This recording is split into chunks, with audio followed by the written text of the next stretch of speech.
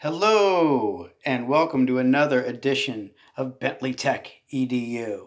Today we're going to take a picture from ordinary to extraordinary. Here's what I'm going to do. Let's start with the basics. How do you import a picture? Look, bottom right hand corner, there's a picture with a plus icon. I press it, and I'm going to actually import a picture into my Lightroom directory. What I'm going to do is choose this one right here, upper left corner, and I hit the Add button.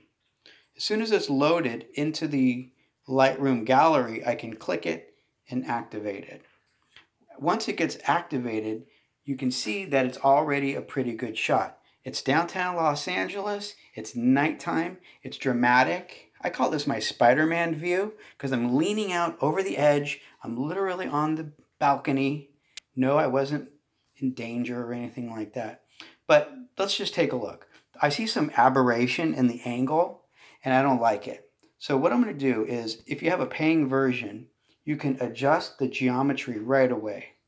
I will pull a line right down on the edge, and then another onto the bottom. Now what I'm going to try to do is square up the picture. That looks nice. Okay, I might add another right there, just to push the top section out. Now what's happened is, I've been able to pull the right-hand side and the left-hand side so that they look a little bit better. I like this, but I see a huge problem. My giant problem that I'm dealing with right now is not so much my light or anything like that for brightness and contrast. Let's just take a look at something here. Hey, wait a minute. Why is my picture so dark? Classic error. People forget that their phone has brightness. And look, mine is set at dark. If I brighten it up, hey, suddenly, wow, look at that. My picture looks really good. What the heck? I know. So please pay attention to what your camera and your phone is telling you. So you don't want to do adjustments without actually knowing what's going on in your camera. So first of all, I could hit auto and it brightens it up. But the truth is, it gets a little bit, I don't know, yellow. I'm holding the button before and after. You can't really see much of a difference. If you hold on the screen, you can make that change. You can pinch to make it larger or smaller.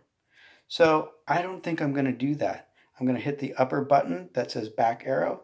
I'm going to go back to my original. If I wanted, I could go to a preset.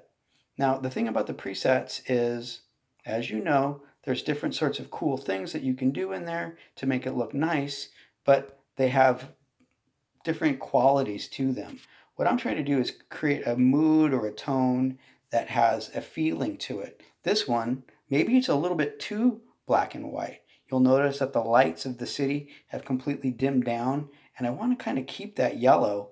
This one seems a little foggy and smoky, and I don't think I like that. Now, obviously black and white would look dreamy and nice, but I'm not going to do any of that stuff. So what I'm going to do is stick with the original for right now. What I will do is start manipulating the color in just the way that I'm after, okay?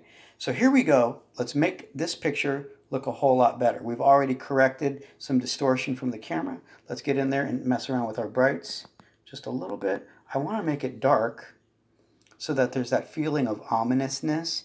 Now, I said this is my Spider-Man view, but maybe it's Batman, right? What I'm trying to do is create an overall tone to the image. I'm just sliding all my sliders, and anyone who's taken my classes knows that one of the things I really enjoy doing is experimenting. If I press, I can see before, after. Mine is getting really dark in the upper section. Look at the top left-hand side. It's getting dark. So I feel like this has a little bit more moodiness to it. Maybe it's just a little bit too much. So go back to my exposure. Crank it up just a little bit. There we go. Now if I wanted to knock down the light in the upper section but maintain the bottom brightness, again, I would go to one of my pay features right here with my selective edits. I'd get a gradation, and I would cut a linear gradation right up here, kind of rotate it. Now what I'm doing is, if you grab a line, you can push or pull the amount of gradation. I'm going to pick it up by the little square here. And I'm going to just do a little bit of adjustment right there. And I'm going to make that area just a little bit darker. There we go. So you can see I can make it brighter. But I'm going to go a little bit darker. Just a little bit darker. And yeah, I'm feeling that. Hit the check, top right-hand corner. Done. All right. So, I think it can use a little bit more. Let's try bumping up the yellows. We haven't tried this. Take a look at this. This is kind of fun. If you click on the color button in the bottom and you hit the mix button, you have all these colors to choose from. I'm going to make the yellows pop. So I'm going to click on the yellow, and you can see it's now activated. If I push the saturation up just a little bit, the whole image becomes very yellow. Now, maybe that's too much, but it's still got a little bit of a look to it. I'm liking that. Okay, I'm going to hit the done button. Get off of that. And you know, I think that looks very nice. It's got a crispness to it. The shot is fairly dramatic with the one-point perspective leading down 4th Street in good old downtown Los Angeles. I believe that's Main Street and Los Angeles. You got a Starbucks down below. And when you're happy with it, go ahead and just save that thing off. And that will do it, ladies and gentlemen. You hit the triple. You save to your device. We're not going to do anything too spectacular today.